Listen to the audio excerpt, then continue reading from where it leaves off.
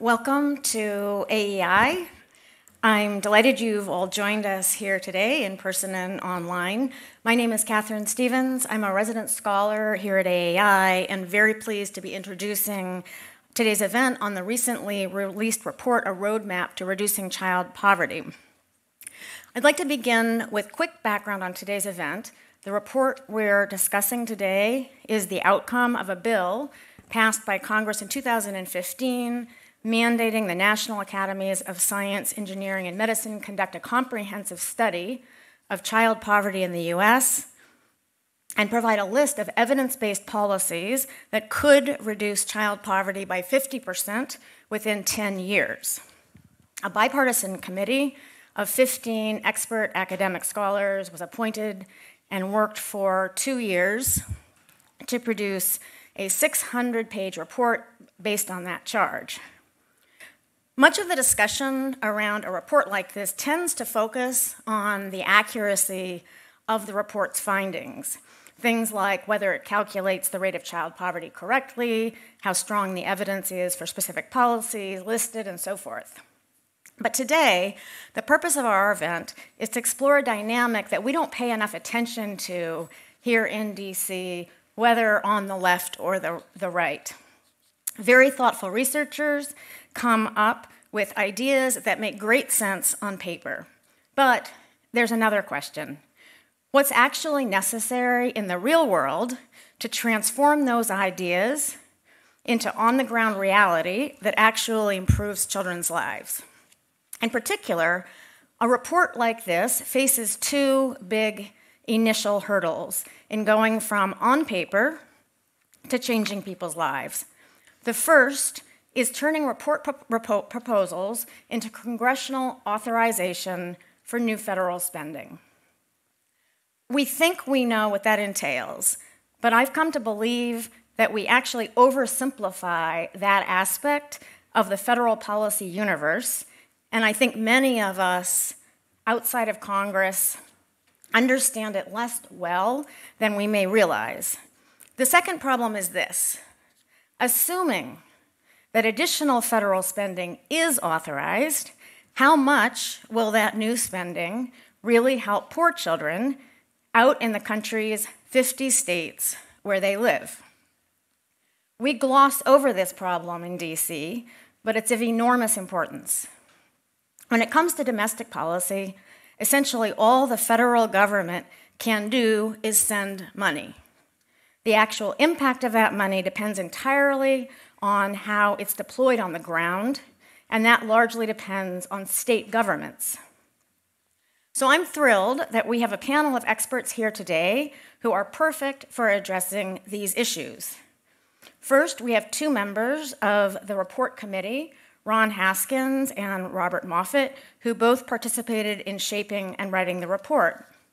Ron is a developmental psychologist, currently a scholar at the Brookings Institution and a senior consultant at the Annie A. Casey Foundation. Ron also has substantial experience in the federal government, working as a senior advisor for welfare policy to George W. Bush, and prior to that, as a senior staffer for the House Committee on Ways and Means. Robert Moffett is a professor of economics at Johns Hopkins University, holding a joint appointment with the Bloomberg School of Public Health. His research focuses on the economics of poverty and welfare programs for the poor and the economics of the labor market.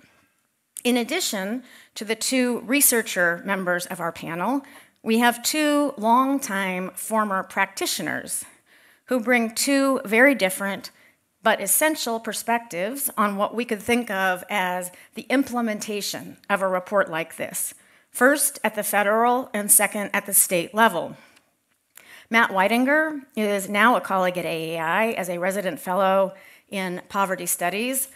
His work focuses on federal safety net policies, including cash welfare, child welfare, disability benefits, and unemployment insurance. Before joining AEI, though, Matt worked for many years in Congress. Until this past fall, he was Deputy Staff Director of the House Committee on Ways and Means and served as the longtime staff director of that committee's subcommittee on human resources, which has jurisdiction over federal spending on safety net programs. Jim Demas, our other practitioner, recently retired as secretary of the Illinois Department of Human Services. In that position, he had executive authority over the state's anti-poverty, behavioral health, and physical and developmental disability programs and services. He led a statewide network comprising 5 divisions, 145 local offices, 7 state psychiatric hospitals, 7 state-operated developmental centers, and thousands of provider agencies. He oversaw an annual budget of over $6 billion and a workforce of 13,000 employees who carry out those programs and services in Illinois. So our agenda today is as follows. Robert is going to give about a 25-minute presentation on key parts of the report to make sure we're all on the same page with what it says, followed by a panel discussion with thoughts and reactions from our diverse group of researchers and implementers. Then we'll conclude with 10 or 15 minutes of Q&A from the audience. And for those of you joining us online, if you have questions, please tweet them to #RoadmapAEI, #RoadmapAEI, which is our hashtag for this event. Finally, I want to emphasize that our goal today is not consensus, but rather to have a good conversation that might expand at least a bit our collective understanding about important parts of reality that bear on the federal government's role and potential in addressing critical social and economic problems like child poverty. So with that, please join me in welcoming Robert Moffett.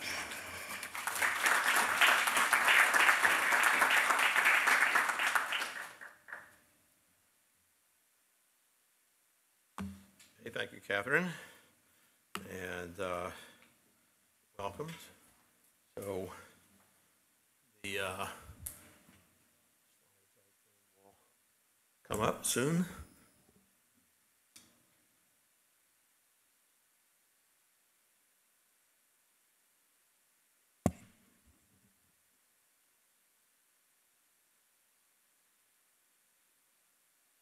There we go. Okay. Okay. So thank you, Catherine, for inviting me and engineering this event, and very happy to come and talk about this report from the committee at the National Academies that Ron and I were members of. And Ron and I both enjoyed the work. It took a couple of years, and we think we have quite a few things to say, but I'm just going to run through. If I can do it in 25 minutes, I'll certainly make every attempt, and just to hit the highlights. But I look forward to the discussion because we touch upon some of the things that Catherine mentioned, but not all by any means. Implementation on the ground, political receptivity in Congress, state level involvement, whether it really affect children. Some of those things are in there, some of them in there more than less, so the discussion will certainly be good if we can focus on that. Okay, so background, Catherine already mentioned this study was commissioned by Congress by a bill in 2015, Comprehensive Study of Child Poverty in the United States. We had 3 elements of what we call the statement of task at the academies, but other people would call it the charge of the committee. There were 3 things we were asked to do, and if you know anything about National Academy committees, they try to be very specific because they don't want you wandering all over the place and studying everything you want to study. Study this, this, and this, and they try to be very precise. So the first thing was review all the work that we can find, research on linkages between child poverty and child outcomes. This is all about children, and I'll talk about that. So to question, for example, does family income by itself have any effect, pro or con, on children? How about specific transfer programs out there? Is there any research that's looked at their impacts on children? Look at it and tell us, Congress, what you find. So that's one. A second one was to provide an objective analysis of the poverty-reducing effects of existing programs.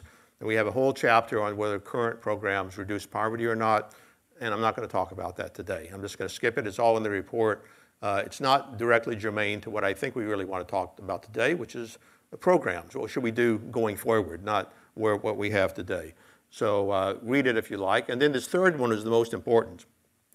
Provide a list of alternative evidence-based policies that could reduce child poverty and deep poverty by 50% within 10 years. And I'm going to talk about that because every word in that charge is relevant. So what does it say? Alternative policies. One thing I want to emphasize is that we were not asked to recommend anything to Congress, and we did not recommend anything to Congress. We were asked to come up with a list of alternative policies and to simply find if there were any, according to the evidence as we read it, that would reduce child poverty by 50% within 10 years. Whether Congress wants to do that, or the President wants to do that, is up to them. We're not recommending anything. We're just doing some calculations. Okay, that's very important. Evidence-based, this is going to come up repeatedly here, and we put a very, very high bar on evidence. We talked about this a lot in the committee, and we've talked about it a lot with other people who've read our report. We're all researchers. Not all of them are academics. Ron's an academic. We have 2 or 3 people who are not academics. Nevertheless, the evidence bar is very high. Now, if you do program evaluation, if you're a researcher, you know that the gold standard for any evaluation is an RCT, an experiment. You randomize people into one experimental group, and you randomize people to the control group. You give the new program or whatever you're trying to test the effects of to the treatment group, and you did not with the control group, you compare the outcomes. That's the gold standard, and whenever we could find evidence from an RCT, that's what we went with. However, it's very difficult to do those kind of experiments, and then lots of times it's not feasible. If we couldn't find any experiments, RCTs, we looked for what we call very strong natural experiments, where something happened and there was a very good comparison group where there was a group of people who, for some reason, did not get the new program or the reform, but seemed to be very similar to those who did, and then you compare their outcomes. We ruled out tons of stuff that did not meet those criteria, and that's going to come up repeatedly. So evidence-based is really important here, and that we put a bar. 50% is a very, very ambitious goal to reduce child poverty. Congress said that's what we want you to look at. It's an ambitious goal, and do it within 10 years. So not only is that a lot, but do it fast. 10 years basically is tomorrow. Okay, there's many things you can simply not do that fast. So that greatly limited the kinds of things we could do. And I've listed here something we keep emphasizing to so many people here. If you have a short time frame here, that rules out all kinds of child investment policies that have a long-run impact. Early child education, K to 12, well, maybe high school, might get an impact if you do something with adolescents within 10 years, but maybe or maybe not. Depends on how quickly it can occur. All kinds of policies, human capital policies, long-run investments in training are not going to happen that fast. So we simply did not look at them. They were ruled out of our purview, and not because they're not important, because we were asked not to look at them implicitly. Maybe we can talk about that, because you should say, gee, we need another report here. We need another report to look at those things and not these very short-run outcomes. So anyway, those are very, very important aspects of our charge, which shaped what we did and what we therefore found. Okay, so I want to emphasize, too, that our charge in writing said to measure poverty, we had to use what's called the supplemental poverty line. We did that, of course, because that's what we were required to do. We do have a discussion in the report of the official poverty line, it's called, which the Census Bureau uses, alternative poverty measures, and so on. I'm not going to talk about that today at all whatsoever. And if we want me to say something about it later, I'll say why I think it's not that relevant to what we were asked to do. You can draw the poverty line many different ways, and I think our calculations of programs would still be relevant. But anyways, just want to tell you, I'm not going to talk about poverty measurement at all. There's the committee, as Catherine said, 15 people. It was very diverse in terms of disciplinary background, Also, the diverse from the political perspective, people came from really the gamut. So there was that. We had to produce what's called a consensus report, and that meant that everybody on the whole, that list there, everybody had to agree. They couldn't, actually, National Academy reports can't have dissents. We had no dissenters. Everyone signed off on the report, everyone on that list. Okay, so we had some sponsors who helped us out with a lot of money in addition to the money that Congress provided to DHHS, and that's a list. I want to thank all supporters of the study who helped us out. The final report is on the web, issued last February. It's all there. It's 600 pages, but I want to say that 400 of those are appendices.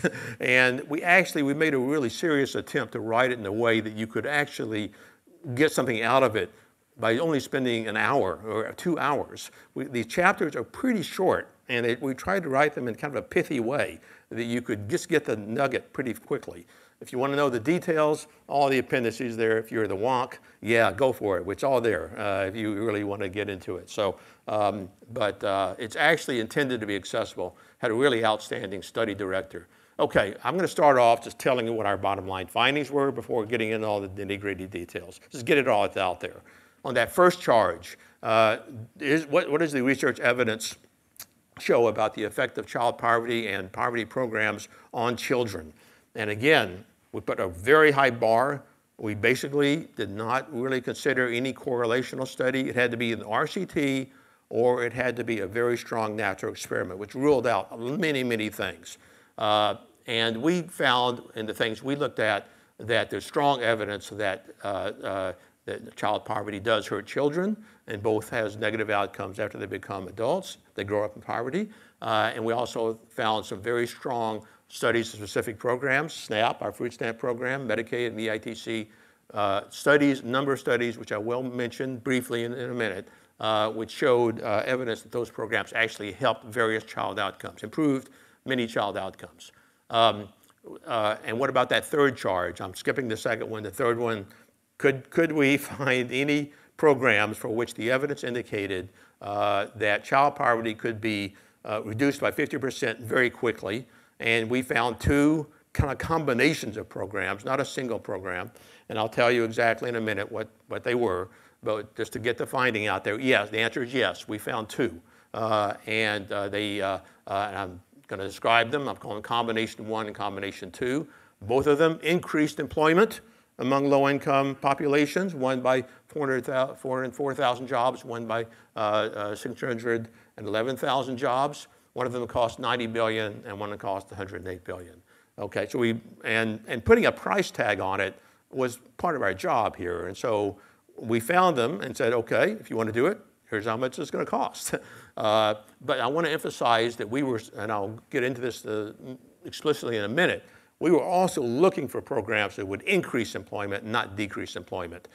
So we found looking for programs that would reduce poverty and increase employment of the poor, both of those. And we found two combinations of programs that achieved both of those goals. Now those cost a lot of money. And so even though we could have said we're going home now and we achieved our charge, we said no. What if you don't want to spend that amount of money? Well, let's look at some other programs that don't cost so much. And so we found some other programs, which I'm going to talk about, which don't cost nearly that amount. They're not going to reduce poverty by 50%. But you can get some pretty good reductions with a lot less money. And we systematically costed out the employment dollar amount and poverty-reducing impacts of a wide variety of programs. And the way we, as a committee, thought what we were doing with this report was, yeah, we're achieving the goal here of you, Congress, yeah, 50%. But we're offering a menu here. There are a whole bunch of programs out there ranging from very expensive to much less expensive. And each one of them has a different cost, different employment impact, different child poverty impact. We have a menu. This report offers a menu for policymakers to choose from. Okay, so I'm going to talk about details of all these. Let's take the first one.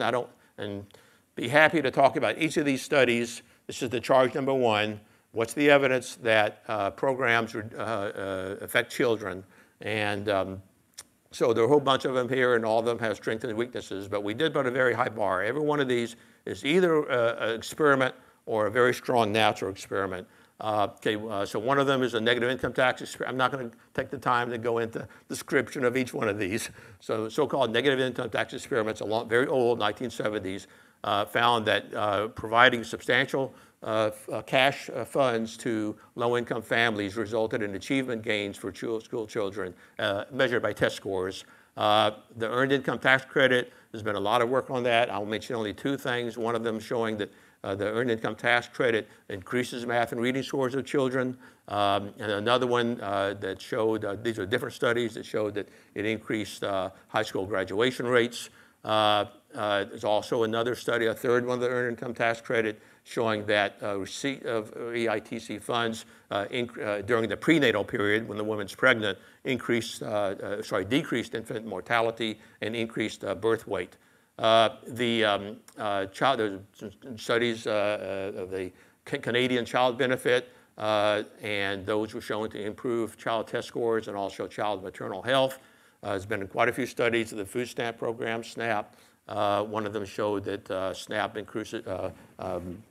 increases child school attendance and child health. Number of studies of Medicaid showing that reduces infant mortality and decreases the hospital visits and increases child health more generally. Okay, that was it for the impact of our review of research. And I said, happy to talk about that more, but I really want to talk about the programs we proposed. So we went after programs, and the report describes what we did, which is we sat around, what are people talking about today is about new programs. And then we went out and we asked like 50 people to just write memos. What's your idea? And then we had these little sessions where we had people come in and talk to us about what their favorite ideas. So we got a lot of information. And for every program, we applied 5 criteria. The most important was, what's the strength of the evidence that it would reduce poverty? And once again, we put a very, very high bar that evidence had to show, either through an RCT or a very strong natural experiment, that poverty would be reduced by that program. And we ruled out a lot of programs which did not have evidence that met our bar. It had to be sizable. The prediction, the studies we looked at, we didn't want to look at studies which just had, a tiny impact. So obviously the magnitude would matter. We did pick out some high-risk subgroups, and we decided, well, we should look to see if it actually impacts people at high risk, and I can talk about that later. Relative cost. We didn't want to constrain ourselves from the get-go on cost, because that wasn't our charge. We were asked to find some programs that achieve that goal and calculate what the cost was. Put it out there. We did that. At the same time, we actually did roll things out. We were more expensive than those combinations, believe it or not, like the universal basic income, UBI, no. We actually simulated it, no. So we did actually roll some things out. And finally, we did, for every program we looked at, say, what's the impact of this program on work, marriage, opportunity, and social inclusion? And that work was most important in the list, although the others are also important. And that's why the programs we came up with that achieved the goal actually increased work, not decreased it. So in the end, we picked 10 programs that more or less satisfied all of these criteria, more or less. We didn't insist on every one of them satisfying all 5 to the same degree. And here's a long list of them, of the 10 we came up with. Expanding the earned income tax credit. There's a lot of evidence that reduces poverty.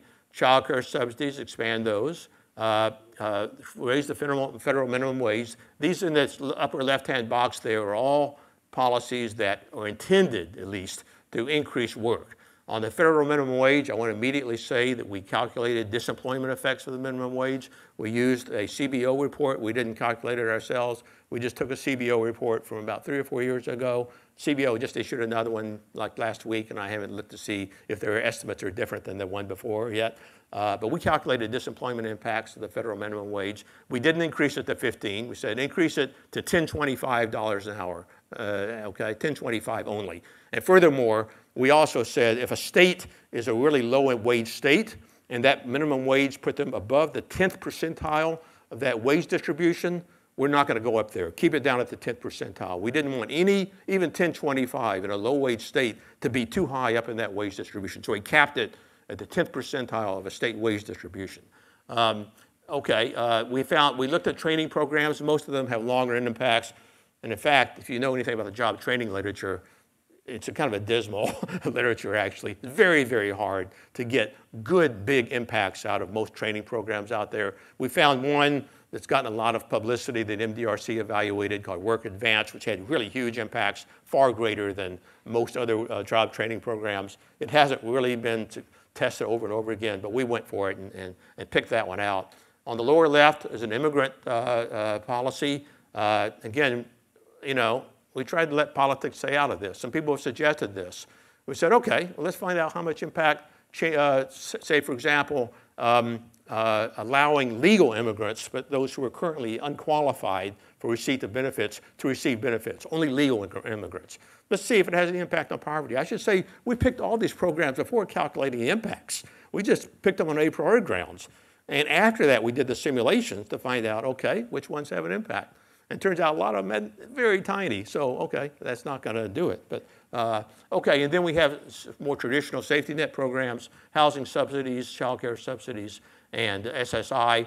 And then in the lower right, two programs which haven't really been used in the United States, replacing the child tax credit with a nearly universal child allowance. I say near universal because we did cut it off. We didn't give it to everybody in the whole income distribution. We capped it at about 300% of the poverty line. And then also child support assurance. A lot of men don't pay child support. We know that. Have the government step in and pick up the tab if the father doesn't do it. So those are the programs. We simulated two versions of each, kind of a more generous and less generous, just to see how the magnitude would be affected. Okay, so I want to jump right to that key finding. We did find two combinations of programs that did meet this 50% goal, and they are, okay, there we go. They are shown in the last two columns. So we found two. I'm having a little bit of a hard time here. I can't quite see that. So the one in the last column has the EITC expansion, child care expansion, minimum wage increase, and then it also has that child allowance and child support assurance, and also the immigration restrictions. Some of these are more important than others, like the immigration is going to turn out, I'll show you, really didn't do anything. So the key ones here are really the others. That, if you look down here, that achieved the goal we were asked to find, which is a minus 50.7 and a minus 52.3. It did cut child poverty in half. The increases in the number of jobs, workers, is shown down there, which I said before, 404,000 and 611,000, and then the costs are the same. Okay, so we did that, but then we said, can we find things that are cheaper, and how much would they reduce poverty? So here's one that has the EITC and the child care subsidy, but also the child allowance. That cut poverty by 35%.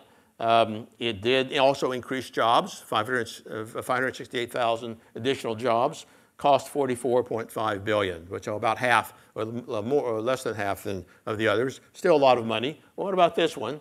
Okay, let's go back further and have one that's only about work.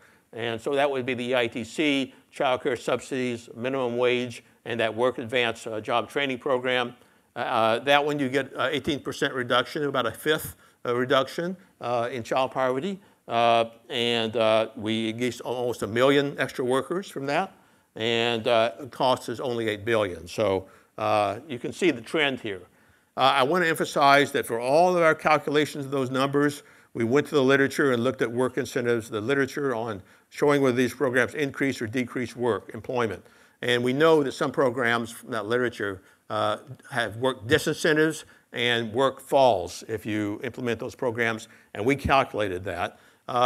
But a lot of programs like the EITC and child care subsidies have work incentives. So we looked at the literature and pulled numbers from all of those, and they're kept put in there. What that means is that those numbers are net of the changes in employment, and that's illustrated on this graph, because this graph shows for all four of those combinations I put up there how much the poverty reduction would have been if no one had changed their work as a result of the change in policy.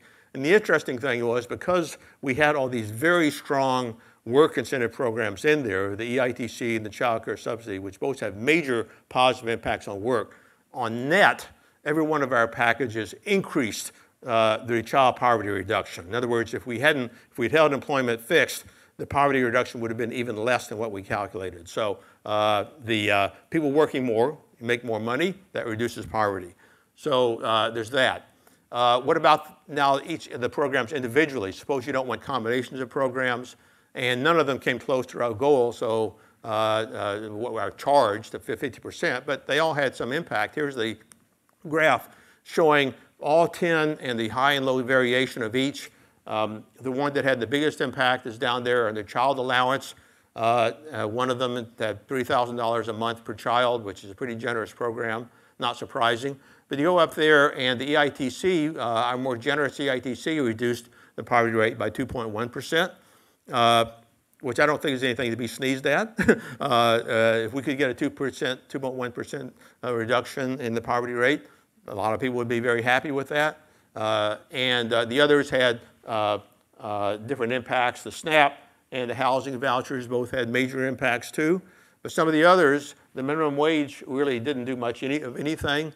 And I'll talk about why that is if people want to later. Child support, immigrant policies, and the work advance, job training, a lot of them didn't do anything really. They were very tiny, and really we said, well, okay, that's what the numbers show after we did the calculations. So we do have a graph here just showing the obvious, which is the more money you spend in general, not in general, but in these specific programs, the more poverty reduction you get. So if you're just only concerned with poverty reduction versus cost, we can go to Congress and say, you pick what you want. you pick the dot there you want. And if you want a cheap one with less poverty reduction, go for it. But if you want to spend a lot of money and get more, that's up to you. But there's the trade-off. We also found that there was a trade-off between employment gains and the child poverty reduction. And not surprisingly, if you have a lot of programs, there are programs below that horizontal line which actually reduce employment, because the programs that there are really only have work distance incentive effects, but the ones up above the line, the EIT, for example, have big positive impacts. And when we combined the programs, what we did was we combined programs which had stronger work incentives than work disincentives, and that's why we had net positive gains in employment from the particular combinations of programs that we laid out. Okay, so there's that. So the bottom line here is we provided a menu here, a wide variety of alternative programs and combination of programs with different combinations of cost, employment gain, and child poverty reduction. It's a menu for people to choose from, and hopefully the calculations we did are informative and interesting to people who want to try to pick a point, one of those programs or some variation on them. Okay, I'm going to quickly just do one last section here, which is I said we ruled out a lot of programs that have been talked about because we didn't think the evidence was strong enough to put them on our list and start simulating them. I'm going to list 4 of them here. They're all in Chapter 7 of our report if you want to read it. And we spent a whole chapter on every one of these. Okay, one of them is marriage and fertility programs. And I want to say that we have a section in there stressing how important marriage is in poverty reduction. We agree with that, and all the evidence supports that, strongly supports that. The question is, have we found any policies which really move that needle very much? And the answer is no. And we reviewed the evidence, and I've listed some of it up there. We haven't found any strong evidence of any programs that consistently have a big impact. And I want to immediately say we did find evidence of a few individual ones in certain areas and countries that have been tested. And our view is, the committee's view is, hey, those look promising. Let's go out and try to expand those. Try those in some other cities. Let's look at that. So there's not every policy in every locality. So there's work to be done there. But we certainly didn't have the evidence to start implementing any kind of marriage policy and have any confidence on what kind of poverty impacts it would have. Mandatory work programs. Again, we put the bar very, very high here. The only RCTs that we're aware of for mandatory work programs were from the 1990s, and what we like to call the golden era of RCTs, when ACF sponsored and heavily subsidized dozens of RCTs on different varieties of mandatory work programs and voluntary ones too, a whole variety of programs in many states around the country. Those have all been compiled and studied, and we read that evidence very carefully. And our reading was that the evidence from those RCTs is not encouraging on child poverty reduction. The issue is that most of those programs resulted in a lot of recipients leaving the welfare rolls, and the question was, did they earn enough to outweigh the loss in benefits? And for the single mothers, these were all AFDC mothers that who we were really looking at, depending on the program, there might be some small excess of earnings gain over the benefits lost. For many others, it was just the opposite. More benefit loss than earnings gain, which resulted in increases in poverty. But none of them were very large either, the positive or the negative. And so we said the evidence doesn't seem to be there. And for two-parent families, it was all negative. All poverty went up for almost every two-parent RCT that had been explored back then. So we said, okay. Now, but we also had long discussions of this. AFDC mothers and two parents in the 1990s, I mean, how relevant is that? It's not very relevant to SNAP, Medicaid, or anything else. So our view is that there's evidence is not there. We don't know whether today a different kind of program on a different population would have an impact on child poverty, what the sign or magnitude would be. And in fact, let me see here, one of our recommendations was, why haven't we had any RCTs since the 1990s? In the 1990s, ACF was out there, subsidizing dozens of these things. Where's the ACF? I mean, where are the RCTs today? They're like, ACF is like, AWOL. So we had a very strong recommendation at the end for new federal funding of RCTs to test mandatory work programs. Block grants, I'm running out of time, so I don't want to spend too much on this. But I mean, block grants are very, very important. But making a research connection between you change the level or the rules of a block grant, what would that do to child poverty is a very complex question. Block grants are complex. They have different rules, different funding mechanisms, and lots of people love the ones we have now, other people hate them. But if we had to think about, gosh, we want to go to TANF and increase that block grant by 10%, what impact would that have on child poverty? No idea. I mean, what would they spend the money on? What programs? Who would they serve? What kinds of benefits? It just couldn't be calculated. We have a lot of other discussion of block grants in that section of the report, with kind of in general discussions of the complexity of them, the issue of monitoring what they're intended to do, whether states will do what you want them to do, how tightly to write them. But certainly on an evidence point of view, they weren't there. And then we spent a little bit of time on TANF and whether or not we could recommend anything for TANF. And we reviewed the evidence there. I have a couple of references there from the report, which reviewed a huge amount of studies that were done back after 1996. And our reading of that evidence, and we could be happy to be corrected if you want to go read those reviews and draw your own, because you have a whole lot of studies and they may or may not agree, and you have to draw some kind of consensus lesson from it. It's not easy because the results are really very different across cities and studies and types of programs. But we thought the consensus was that TANF did in fact reduce poverty rates in the short run, in a few years after 1996. And so that's a good thing. We thought that the evidence there for longer run impacts on poverty rates was not there. And partly there weren't a lot of studies because unfortunately everybody stopped funding studies about the year 2000 and we don't have much studies of TANF after that. But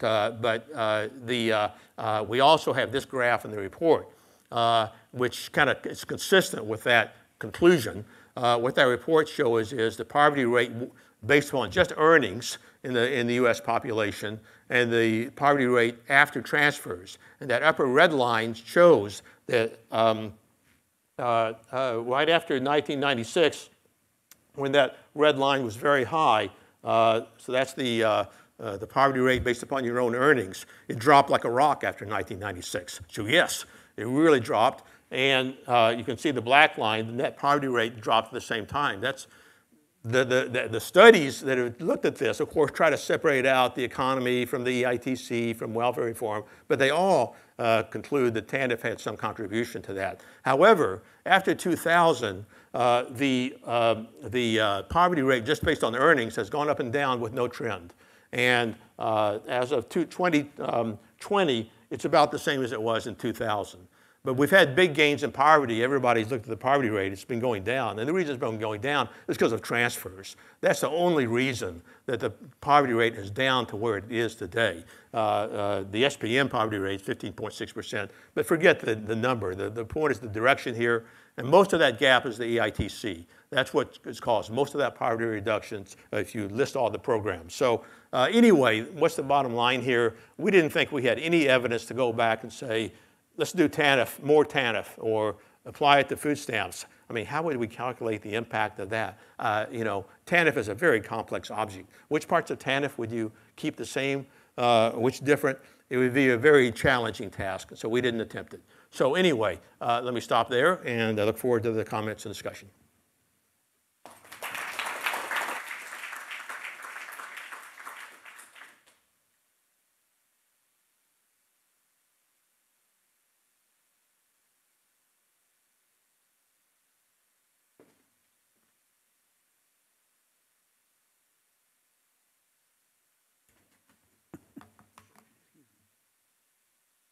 I think you're supposed to be right there. Bob's here. Oh, okay. Let's take it back. All right. Okay. Yeah. Practitioner, what can I say? Whoops. Sorry about that. So, Robert, thank you very much. That was hugely helpful. That's you. That's yours. In giving us an overview of what you guys were trying to do and what you found. What I wanted to do was ask each of the other three panelists to just share their maybe 5 minutes of thoughts and reactions to Robert's presentation. Matt, do you want to start? Sure. All right. Well, first, thank you to Robert and Ron and the rest of the authors of the report. For anybody that's tried to put together a report even approaching this size and scale, you recognize what a heroic activity it is, like the Green Book, Ron.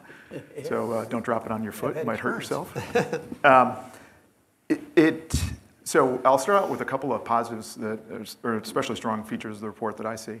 First, kind of to Robert's most recent slide about how the child poverty rate declined using the SPM. That's I think, a very useful thing to sort of note and to spotlight.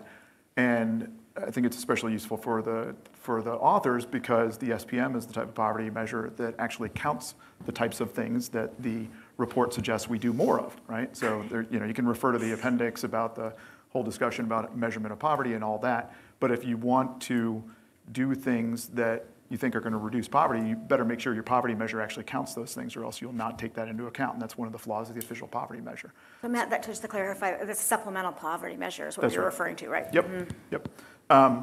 Second thing is, as Robert also noted, the stress on marriage as a poverty reduction fact. So the report said, decline in two-parent family structure is the single biggest factor associated with the increase in child poverty between the mid-1970s and the early 1990s. However, child poverty has fallen since the early 1990s. Despite continuing increases in single parenthood, this most recent decline in child poverty is most strongly associated with increases in maternal employment, as Robert also discussed. So the basic fact of marriage as a bulwark against child poverty is an important thing to stress, even if we really don't have great answers for how we can promote more of that. But we should at least discuss that and point people in that direction. And the final thing that I think is really strong from the report, as Robert noted throughout, is the idea that work is essential to reducing child poverty. We are not going to benefit our way out of child poverty. We can go so far by expanding benefits, but parents need to be working and supporting their families, and so developing programs and benefits that support work and promote more work are essential to that task. I will say I was disappointed by the reports not recognizing the benefits of work requirements in programs like the TANF program being more essential to reductions in child poverty. I recognize the sort of process reasons for all that. I think given the topic today, I'm not going to really focus on that so much as just point people to, if you want to see some more of my arguments on that point, did a blog right after the report came out. And obviously there's high politics in that, right? Because the Trump administration is promoting more work requirements for food stamps, Medicaid, housing, you name it. So I recognize that was somewhat of a perilous minefield probably for the committee to be trying to traverse. But what I want to focus more on is the sort of practical perspective side of the conversation here. First point I would make on that is this isn't a particularly new or novel task, right? So I remember in early 2007 when the new Democrat majority took control in the House, the very first hearing, or one of the very first hearings that was held was on the economic and social costs of poverty.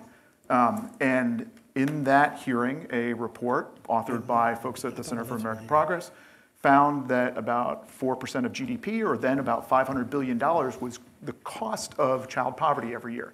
And so that's like cost of criminality and kids not advancing in school and future earnings losses and things like that. So actually, some of the recommendations made in that 2007 report were actually kind of followed through on. The EITC was expanded subsequent to that. Child tax credit was doubled.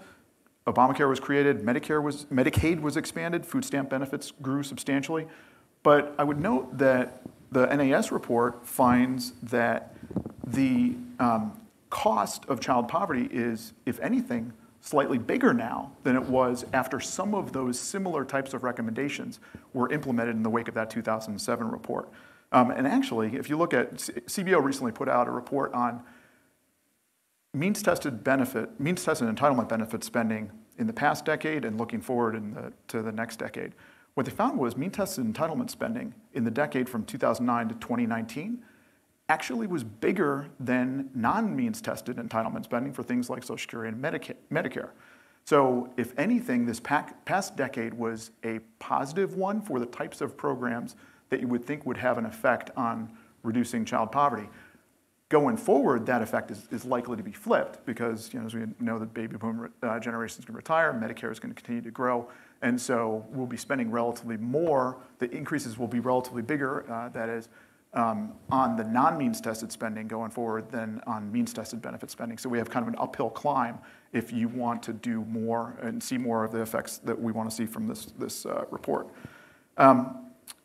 Second point I want to note is in setting this in context of what's come since the report came out, makes some of these recommendations seem almost small, right? So almost every day, which is really kind of breathtaking because you're talking proposals that would increase spending by $100 billion or $80 billion or $30 or $50 billion a year. But in the face of Medicare for All and universal child care and universal everything else, where some of these proposals are literally, calling for tens of trillions of dollars in spending, this seems, you guys are almost like pikers by comparison, Ron and Robert. So, and glad to be pikers. Yeah, so there's that. The other thing, as Robert also made reference to, the minimum wage discussion has sort of moved beyond, I think, where the report was, where tomorrow the House is going to debate a bill that will increase the minimum wage to $15. There's actually an interesting sort of sidebar discussion going on about your point, exactly about that $10 minimum wage and whether there should be some subtlety about going beyond $10 in lots of the country. So people can read in the news about that and watch the debate tomorrow. A third point I would say is this report is really federal-centric. Like if you look at the list of benefits that are arrayed here, EITC, federal tax credits, SNAP, SSI, housing, other welfare benefits for non-citizens, it's a real sort of federal mix, and the state side, and not to mention, families and charities and the whole rest of the country other than the federal government, almost seems like it's not in the mix. And maybe that's just my interpretation, but just I'm looking at the list of programs, that's one thing that sort of jumped out at me. And then the final thing, and Ron, I think, is skeptical that this could ever get implemented because Ron's kind of a skeptic anyway. But the one thing I would note that we have huge deficit issues now, right? We're running trillion-dollar deficits at the time when we have 3.5% unemployment rates. House Democrats came in talking about how they're going to be more fiscally responsible than Republicans were. I'd say both sides have not great records when it comes to guarding the federal fisc. But what we're already seeing is some sort of gimmicks enter into play. Today, the House considered a bill under a special new procedure to repeal the Cadillac tax, $200 billion over 10 years. And the way it was brought up meant it didn't have to be paid for, despite sort of general pledges that new spending was going to be paid for. I think there's a window, actually, for Congress to enact something like this. And it would, in effect, build on what Congress did the last time we got into financial trouble in the Great Recession, and that is the stimulus law. So I've written a little bit about this. I'd point you to a report that I did on this. But what many of the former Obama administration folks that were behind the creation of the temporary stimulus law from 2007 or from 2009 have been suggesting is that we create permanent stimulus programs. And so things like shovel-ready jobs, more food stamps, stimulus checks to individuals, state aid for states through bigger FMAP rates and things like that. Instead of being done for, let's say, 2 years, if Congress thinks that it's necessary to stimulate the economy, those things should really be done permanently. And those programs dial up when the unemployment rate goes up and there's more demand for those kind of stimulus. I could easily see the same sorts of arguments being made. I wouldn't be for this because I think that's kind of a gimmick and not the kind of thing you should shoehorn into legislation designed to sort of get us over the sort of immediate economic troubles that we have. But I could easily see somebody making the same sort of argument. If we're going to turn on these permanent stimulus programs in other ways, it wouldn't be necessarily a bad thing to turn on the types of programs that are spotlighted in the NES report. So I can see a path to this actually getting done. And so with that, that's my final practical perspective. Matt, just to give some context, I don't know if everyone here agrees this is exactly precise, but this is from the Urban Institute's Kids Share, which was a little mind-blowing for me the first time I saw this graph. So that line there is now. And when you look at how we are currently spending our federal dollars, what you see is we're spending an awful lot of money on adults. People who focused a lot on this in the 1980s probably have this idea that the largest part of our budget is on defense. That's clearly no longer the case. And so one of the things that Matt and Matt has been explaining to me is that from his perspective in the Ways and Means, people, reports, committees can propose things that make a great deal of sense, and let's say they cost $100 billion or maybe only $10 billion, but they're not the only thing that's being proposed. And you can also see that blue line is interest on the debt. So I am not an economist. There are obviously arguments about how bad the debt is, but what you do see is that we are already spending almost as much money on debt interest as we are on children in this analysis, and the interest on the debt is going to be outpacing spending on children. So that was I think context for the world that Congress is operating in. Thank you, Matt.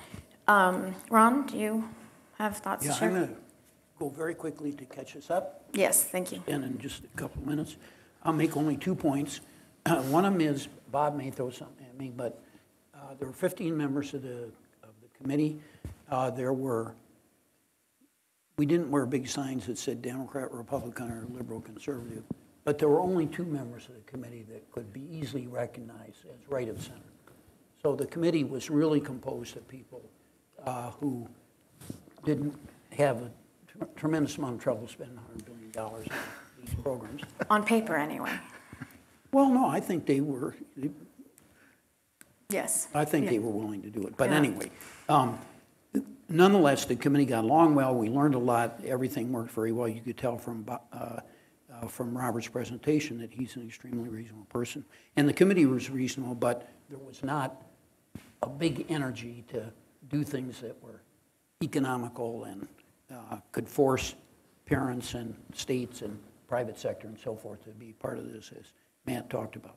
The second thing is I want to call your attention to something that you've seen on the big chart. Robert mentioned it but passed over pretty quickly. And if you were in the market to find the right package of poverty reduction but minimum spending, the first package on this chart is definitely the winner. There's no question about it. It has 4 policies. All of them have to do with taxes. They would increase work by 1 million workers, which is a tremendous accomplishment in my view. It would reduce the number of kids in poverty by almost 20%, and it would reduce the number of kids in deep poverty by almost 20%, and it would cost less than $9 billion. So, especially under the way we've talked about on this panel, including Matt, you shameful thing, the way you talked about spending hundreds of billions of dollars, it would be a really good bargain to spend $8.7 billion and to get that kind of action on child poverty. And certainly Congress could do something along those lines. And the especially good part is would increase work. So that would, and I have a feeling that would attract a lot of Republican support for a package like this, because I agree with Matt, as I always have, that work has got to be a big part of this. Without work, without more and more people working more and more hours at a higher wage, it's hard to influence the wages, but it's going to be much more difficult to have a major impact on child poverty. Thanks, Ron.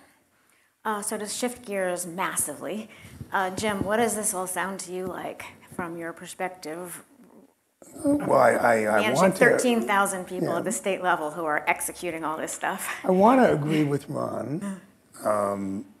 Let me first start by kind of grounding this in a discussion of what it's like to be a poor kid, okay? Because I grew up a poor kid, and I can remember my dad had obsessive compulsive disorder, worked in the restaurant business. And so he was pretty temperamental, and so he was out of work a lot. And I can remember one of the times when he was out of work, and we were out of milk, 7 kids, and we're out of milk. And so my mom, scraped together her change purse and swept the couch cushions and came up with 95 cents, which is about what a gallon of milk cost back then. And one of us went to the store and got the gallon of milk. And then she was making dinner, and she went to move the gallon of milk, which was blocking her, and it crashed to the floor. And this is back when, you kids don't remember this, but they actually used to make milk jugs out of glass. And it shattered on the floor. And my mom stood there and cried until she started laughing about the fact that she was actually literally crying over spilt milk. But we didn't have milk with our cereal the next morning, and those kind of experiences they make a lasting impression on you. And so it's no surprise to me that I ended up doing the kind of work that I do. And let me also just kind of clarify my biases. One is I'm an unabashed proponent of work, in part because I have very personal experience about the difference it makes when a responsible adult in the family is working and when they're not. But I also know, and I'm glad we didn't belabor it because I think it's almost a self-evident truth. Work means more than just income, right? Work is a purpose. Work is self-efficacy. Work is role modeling. Work is self-esteem. And so I don't apologize for being very pro-work. And this actually is from my former department now. I want to just draw your attention to the italic, what's in the quotes below. That's one of our beliefs that went along with our core values, which is we believe self-sufficiency meets human needs in ways dependency cannot.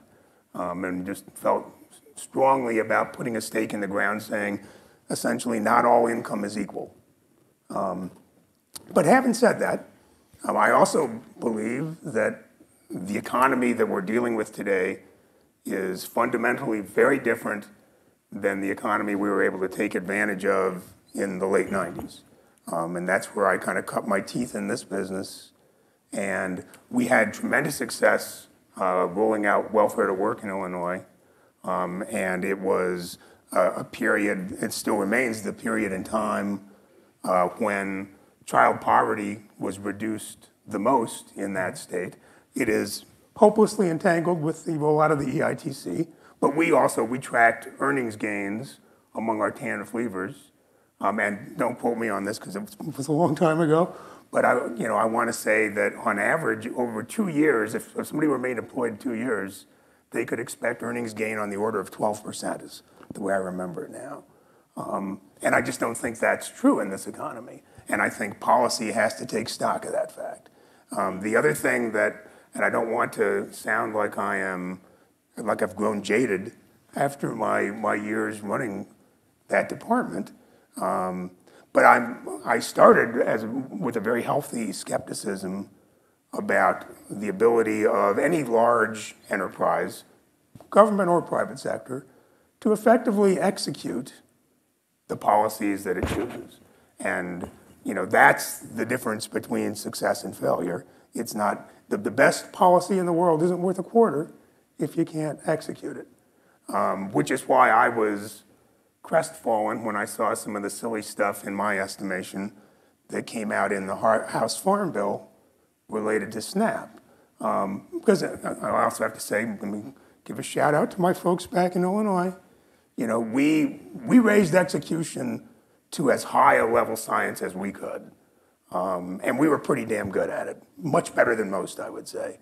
We started by, as this indicates, being very clear about our values and beliefs, to help our workforce connect what we were asking them to do with why it was important. And then we used Stephen Covey's 4 disciplines of execution to set wildly important goals and track our progress toward those goals. And then we mined the resulting data to identify production bottlenecks. And we used lean production techniques to address those bottlenecks and remove them. And we used something called lean experimentation to develop and test new interventions in a way that included our stakeholders and our staff. And so it was, we were executing at a very high level compared to most state governments. But when I saw the stuff in that Farm Bill, I was like, Jim, could you speak more specifically about well, what you're... Well, just things like, and I don't want to belabor that because I know that's not really what we're here to talk about. But they would have had us report to the federal government every month on the work status of every SNAP client. And what's wrong with that? It's undoable, okay, because SNAP clients, you got to remember, a SNAP application has 2 elements to it, okay? And you have to provide a name, you have to provide an address. It doesn't have to be your address, doesn't have to be a permanent address, just has to be an address. And once a state receives that, the clock starts ticking on them processing your application for benefits. That constitutes a SNAP application. Most states, and Illinois included, have no good way to follow up with every client every month to ascertain, are you still at the job? And more to the point, I would postulate that ACF had, or USDA had no conceivable use for that kind of micro data. We needed data not at that level of granularity to run our programs, but it was virtually worthless to the feds as far as I can see. I think there was people have become enamored in the era of big data that more is better, but that was ridiculous and it would have swamped, our overtaxed workforce. I also have to say, now that I've given them a shout out, it's important to understand that of our 13,000 employees, about somewhere between 95 and 98% of them were in public employee unions, including the psychiatrists had a union, okay? They make $300,000 a year, and they had a union. And it was, so trying to implement things like work standards that the union would go along with was kind of a fool's errand, The The unions wanted to set the work standards where they knew, 90% of their members could get across the bar. And that's a recipe for mediocrity. So it was very frustrating, I think it was a really important and beneficial report. I really loved the stuff related to the EITC, the stuff related to the child care tax credit, because those are work incentives that require no human intervention. But one thing I learned in my 4 years running DHS is overestimating the ability of large bureaucracies to execute is a big mistake. And they have their hands full just trying to process things like SNAP benefits for food. And to my mind, and I think Washington State has done a really good job of this. They were kind of our model. Unfortunately, our governor didn't get reelected, so we'll never know if we were able to replicate that. But that's where we were trying to go, is toward a pull model of employment, where people wanted our help because we were so damn good at helping people get jobs, rather than a push model where we're saying, well, we're going to remove your food security if you don't cooperate with us. And as a kid who grew up knowing some food insecurity, I just don't think that is a decent or humane thing to do. I applaud work, but I think we need to do it the right way. And so selecting benefits, there's obviously a great benefit to the bottom line, as Ron points out. If we do things that rely on work, the one place I'd part company with him is, I love the concept of work advance, and I think it's worth more testing of and more emulation, but I don't think we know enough about it to say, and the impacts, would suggest, it's not going to be as big as these other things in reducing poverty, and because of what at least my sense of the existing labor market, I worry about putting too many eggs in that basket. I'm not sure. I think maybe the secret sauce is somewhere in between the stuff that was in package 2 and package 3, maybe, and maybe including work advance in that as well. But that was kind of my take on it. Thank you very much. So we're going to have to move to questions. We don't have enough time for an amazing conversation. One thing that just strikes me, though, is how unfortunate it is that there would not be this kind of combination of people sort of at the front end of thinking about these things, whether the report or federal policy, right? Because, just hearing you talk, Jim, it's clear that I'm sure not all state human services administrators are created equal, but that there's really a wealth of knowledge and experience that we really don't, we have inadequate mechanisms in DC for bringing that to bear on these questions. And then on our end, I sent Jim this slide. This is Matt's creation from when he was at Ways and Means. So this is on your tables, benefits and services for low-income individuals. So I sent that to him, and he just emailed me back. That brings back memories. So those dots are all the dots that end up, probably the vast majority were under your jurisdiction. So you had your 13,000 people, and each one of those, I guess they're bubbles, each one of those bubbles is a separate federal program that has its own set of regulations and a whole set of humans who are very invested in their regulations. And you can understand that each individual bubble is making perfect sense, but then it ends up, talk about a bottleneck, then you are in a position of answering to each and every one of those bubbles. So these are the sorts of disconnects that I think I'm glad we're having this conversation, because I think this is, to me, the most interesting kind of conversation to have. We should have planned this event for longer, but let's have questions, if there are any questions. Before, just quick, when you please say your name and where you're from. Bruce? Sorry, and wait for the microphone. Sure. I forgot to say that, yeah. Bruce Meyer, University of Chicago and AEI. So this report is very impressive. The coverage of it and the attention to the evidence base. There are some weaknesses of it. Robert was smart not to talk about the poverty measurement part because that's a real weak part of the report. But I have a few comments that maybe you can respond to. My reaction to a lot of the proposals is that it's more of the same. So, if you look at the package 3, it's expanding the EITC, expanding, adding a child allowance that's like a child tax credit or the additional tax credit, expanding SNAP, expanding housing benefits. So I worry that there's diminishing returns. That's basic principle in economics. We've done a lot of that already.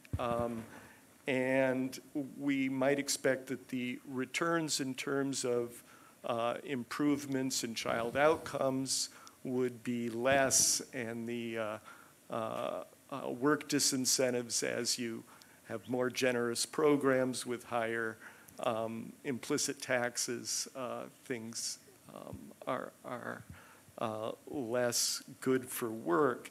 And Robert, you mentioned how you're not keen on some of the evidence from the 90s. Well, a lot of the evidence on the effects of these programs is from the 90s or even earlier when they were small and just getting started, and people at the bottom were even more deprived. So I'm not sure that we can expect quite the bang for the buck that we got from the earlier introduction and initial expansion of these programs. And I also worry a little bit that you're emphasizing here just giving people more money, and we're pretty good at that, but I'm not sure that emphasizes work and responsibility enough in a way that's going to discourage single motherhood, discourage dropping out, discourage crime. It doesn't really send a message of you are in this too, you have to change your life. I worry that it might not have the intended effects. Except that many of the benefits, you don't get anything additional unless you work more or work at all. So there's then that is why when you do when you analyze what the impacts are based on previous work, that's how you get the impacts on poverty, and that's how you get the increases in work. All these packages gave benefits to people for working more. So you don't think that would have an impact? I don't think it has the impact that, say,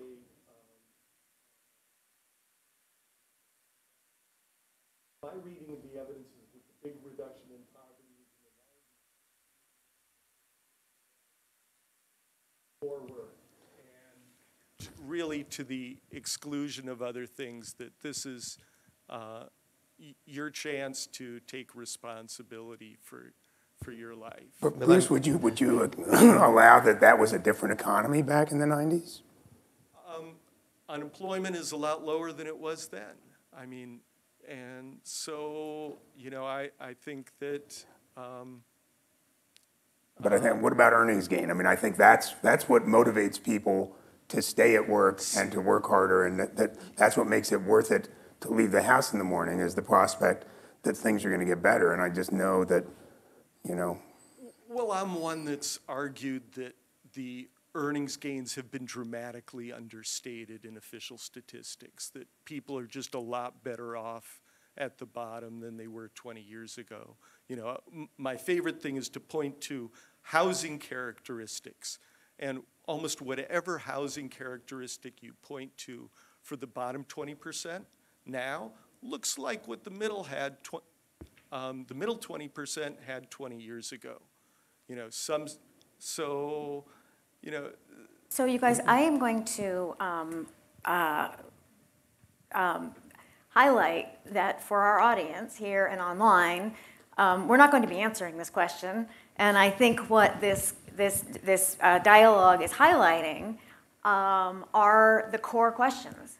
So anybody who's interested in research, anybody who's interested in policy, these are the questions that we need to be thinking through, in some cases gathering better data on. But I want to make sure we have time for at least one more question, so hopefully we'll be able to continue this conversation afterwards. But as I said, I think this really provides a window into the kinds of questions that are at the heart of figuring out what to do. I think there's no disagreement among on wanting to make things better for people. But very smart, thoughtful people have a range of different perspectives on that. And in my view, we need to enlarge the pool of information and perspectives that we have rather than shrink it, which is again why I am excited to have this group of people here. So we're already over. If anybody has to leave, we won't consider you rude, but I want to give time for at least one or two other questions. Are there any questions? Yeah. Hi, thank you all so much for taking the time to speak with us today. My name is Tobin, I'm at CSIS. You've talked a lot about the poverty reduction outcome impacts and the overall cost of these programs, but I'm wondering if you could each discuss from the political feasibility standpoint where a sort of bipartisan coalescence starts to form around some of these packages. When you add that as kind of one of the key features, do you see that more affordable option become more popular or feasible, or sort of some of these more expensive options that might represent some more bipartisan solutions seem more likely or feasible to you? Thank you. That is a terrific question. Matt, do you want to speak to that? Sure. Well, so it's always easier to pass things that are cheaper, right? Especially if you're looking to pay for things. So you default to package 1 as opposed to packages 3 and 4. But that said, there's something in this that Republicans may like, right? So Republicans have historically been for things like expanding EITC. Child credit was actually significantly increased in the 2017 tax bill. Matt, could you just say something very quickly about why Republicans like those things? I think because they like families, they like children, They're like everybody else, right? That's why. That's the reason. And they like work. Yeah, and they like work. Right. Okay. Right. So there are options here. In fact, I mean, I didn't mention this before, but sort of aspects of what is in the report has already passed the Ways and Means Committee this year, right? So there's been an expansion of the EITC for childless workers, not exactly the same, but sort of the same ballpark. Increase in the refundability of the child credit, expansion in child care funding without pay-fors. It was not bipartisan, but those things are in a range where if you could figure out some way to cobble something together, it's theoretically possible you could imagine a package like that being moved on a bipartisan basis. Or what we have tended to do in this town lately, which is I think a bad development, we just jam things through that we want on a partisan basis, right? We do Obamacare, we do Republican tax cuts, we do stimulus, and it's either all or almost all one party supporting something. As I suggested, that may be the future of something like this, maybe the future of a whole bunch of other things like this, but that's always a possibility as well. Ron, do you have anything to add? The only thing I was going to say is I think there are a lot of, in the old days when Congress actually worked, there would be a lot of opportunity for compromise because there are additional benefits and poverty goes down. Democrats like that a lot. It's near the top of their priority, and Republicans like to do it too, except they like to do it with in ways that would increase work. That's why I think I was really astounded by these packages. You want to increase employment by 1 million people. I think you'd have to overcome the idea that the only way to really increase employment is to have mandatory work requirements, because these don't have that. But it still increased employment. I mean, people will work for more money.